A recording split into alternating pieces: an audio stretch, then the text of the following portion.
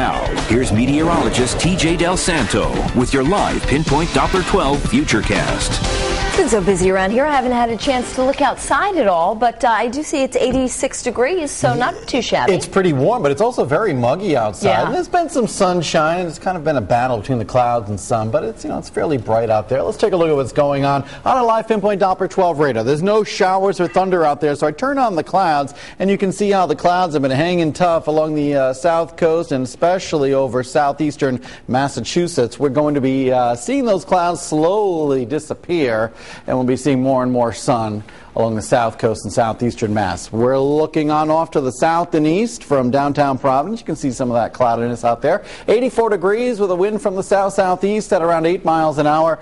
Dew point temperature ultra high at 72 degrees right now. Doesn't get too much higher than that around here in the summertime.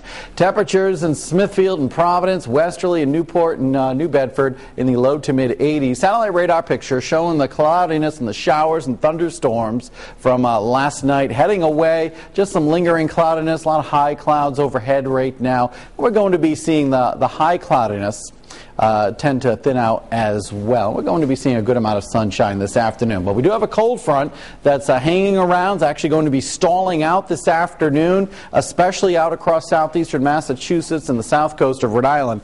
We run the risk of an isolated thunderstorm, meaning we're just going to have one little random thunderstorm cell roaming across the area, and mainly across southeastern Massachusetts in the more humid air. To the north and west of the front, it's a little bit less humid, and we're going to be seeing the less humid air arrive later on in the night tonight as that cold front finally begins to push offshore. Wednesday, tomorrow, looking A-OK. Just a lot of high cloudiness coming on in throughout the daytime tomorrow. Notice the showers and thunder off to our south. That's Wednesday night and Thursday morning rain that'll be working into our area. Let's take a look at it with our live Pinpoint Doppler 12 neighborhood Futurecast. Looking at quiet weather this evening, some clouds passing on through from time to time. Here we are at 8 o'clock on Wednesday morning with some sunshine. Notice the high cloudiness coming on through, but we'll be staying dry. No green blobs showing up on the neighborhood Futurecast. So we're looking dry through the, mostly dry through the daytime today and into the daytime tomorrow. Just an isolated thunderstorm possible.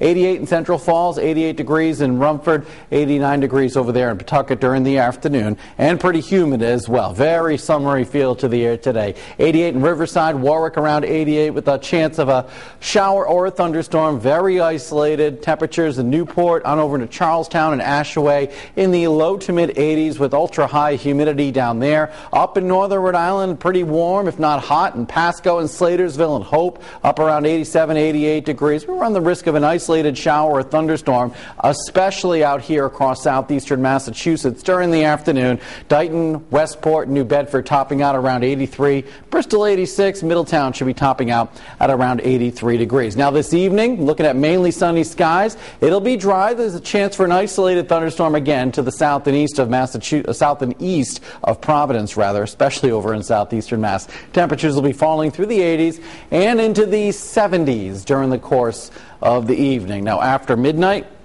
mainly clear skies with the humidity levels continuing to drop. Overnight low temperatures will be between 65 and 70. 7-day Futurecast, dry during the daylight hours tomorrow, but we're looking at the chance for some showers Wednesday night into Thursday morning, and then clearing out. Friday looks good. Saturday looks good. Some showers and thunder develop Sunday late afternoon and continues into Monday morning. So we are looking at some decent weather throughout the rest of the daytime today. Just pretty warm and humid. All right, TJ, thanks.